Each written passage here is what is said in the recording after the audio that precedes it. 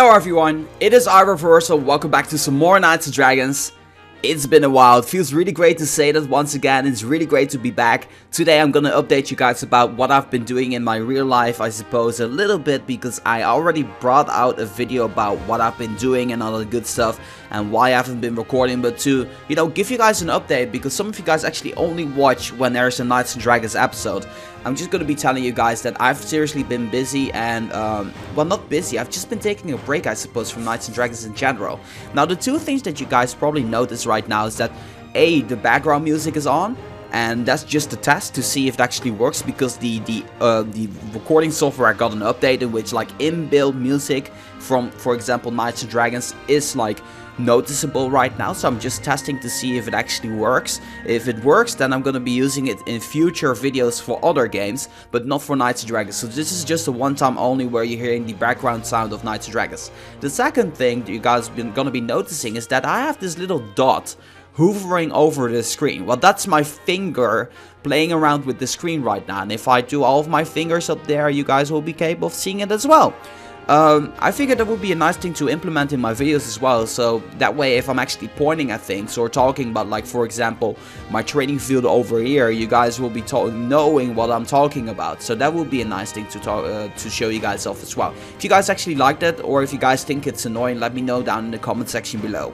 So what I've been doing is literally like taking a break from YouTube, but seriously, like, you gotta take into consideration that I've been doing YouTube and Knights and Dragons for almost half a year now, and I've been doing it day in, day out, and it started to wear on me, like, unconsciously, it started to wear on me. I started to notice that my recordings were a little bit bad and under the weather, and I suppose I got a little bit annoyed with that. I didn't want to bring you guys out like horrible content anymore, so from now on, I'm back to, you know, uploading videos for you guys, and it's gonna be really great. I'm really looking forward to that, and yeah, it's just something that I really missed, like, a lot. So, just gonna defeat the epic boss right now. Epic boss looks great, by the way. This epic boss, this unicorn, I like the little fire over here and, like, over here. It's really great. The little detail with the crystals and other good stuff, I think it really makes it a pretty evil unicorn, I suppose. I suppose that's, like, the way they wanted to go to. It's not the kind of unicorn that I expected. I heard the unicorn was out yesterday, and I was like, oh, it's cool, unicorn, but it looked like a really evil type of unicorn, so I was like, that's okay.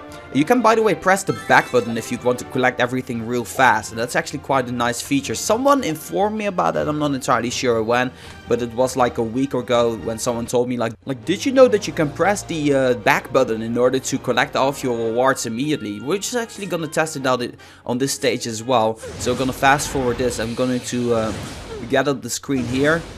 Hopefully it will stay. No, okay, it will stay. And you can really farm very fast with it. Just press the back button and it actually works out. Really great feature. So, what have we been doing in game? Well, I'm sorry, but my Arbor Steel Vanguard right now is maxed out. I have been trying to record that. That recording crashed, and I'm terribly sorry for that, by the way. But it's maxed out. I'm very happy with that. I'm very satisfied. Arbor Steel Vanguard is now level 99. It's a really big beast. As for the Northerners Battle Gear, level 41. I need to make an episode on that as well. And I've been defeating the epic boss, the last one, Smilodon, I believe that's called. I've been defeating it up to level 15, so I actually did manage to get the armor. I didn't get the plus version because I took my break, obviously. I don't even know which level I was on. Like, I think I was like a level 21 or something when I took my break. So here we go, Vesture of Smilodon. I believe it's a really nice armor. I'm not sure about it at all because I haven't been like taking a look at it. So we are gonna get this up to level 35 as soon as we can, so that way you can get like the last versions. And the Lilith's armor, I need to do that one as well. So I need to get back to farming again, but that's gonna be okay. We have a bunch of armor, so the Fusion Frenzy is gonna be coming up very soon. I have a very nice surprise for you guys as well, so make sure you guys stay tuned on my channel as well. And yeah, what else have I been doing? Like, literally nothing on Knights and Dragons. I have been offline from the game for a good amount of time, like a week or so. So we're just gonna do one battle here and see how well we're doing with this maxed out Arbor Steel Vanguard. We're gonna fight against SAVS Pinky and the guild name Vicestone Savages, of course. and hopefully we can do some significant damage here. So here you go. Okay. So this is a very difficult lineup for me. Over here we have the Spectre Shroud, Dragonborn Aegis, Hellfire Plate Mail. I think this Hellfire Plate Mail is actually the plus version out of that event. We're in the advantage with the Blazeborn Vanguard against the Spectre Shroud, and then we are in the advantage, but also in the disadvantage against the Dragonborn Aegis. Then after that we have the advantage once again from Pestilence against the Hellfire Plate Mail, but I'm not sure because these three are all epics if we're gonna survive or not. So we're gonna find out right now, and hopefully we can do some damage here. So we actually take down his Spectre Shroud quite nicely. Here we go. I didn't need to do that special attack. It's kind of unnecessary, and it seems we're gonna be taking this one down, I hope, with the special attack. Yes. Very nice battle. Luckily for us, we did enough damage to take it down. And it seems that my lineup is still quite strong, so I'm very happy with that win.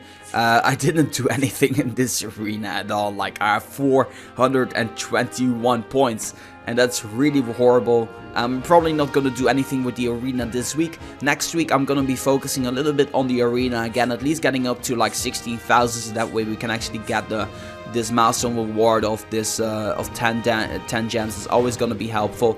I might go a little bit further up to 27,000, but I'm not sure about it at all, because those 2 stars are really going to help up for those level 35 episodes on those legendary armor. As for the Unicorn Analyzation episode, will be coming out shortly around the corner as well. It's level 14 right now. I'm not sure if it's going to be on level 15 or some other milestone. Level 21 or 28 might be more sufficient. I need to kind of work out how I'm gonna do other kinds of stuff as well, because I do have a lot of videos planned for you guys. I'm just not sure when they're gonna be coming out, because the World Cup is gonna come out today as well. It's gonna be the Netherlands against Australia.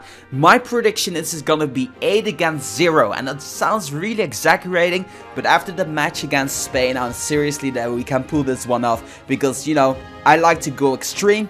And I'm such a huge fan of the World Cup. As you know, my voice is recovering a little bit again. If the Netherlands is gonna be scoring today again, my voice is gonna be worse again, but that's gonna be okay. That's not going to make me like not release episodes for you guys. So that being said, I want to thank you guys so much for watching. If you are really curious to know what I've been doing over the past couple of weeks, make sure to check out my previous video in which I'm explaining why I was gone and all that good stuff. So that being said, I want to thank you guys again so much for watching, and as always, make sure that if you guys like this video to boom, give it a thumbs up. This was ReversalKnD. I will be signing off, and I'll see you guys in the next one.